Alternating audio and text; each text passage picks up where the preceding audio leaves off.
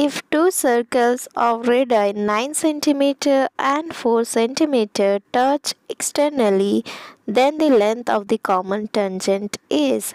So here, as you can see, if this is a bigger circle of radius 9 cm and this is another one circle of radius 4 cm, which is a smaller one, and if both the circle touch each other externally, that means at a point they are touching each other, you are asked to find out the length of the common tangent. So this is a common tangent of this circle and this circle, as this particular line touches the circles externally at a single point. So you are asked to find out length of this particular common tangent.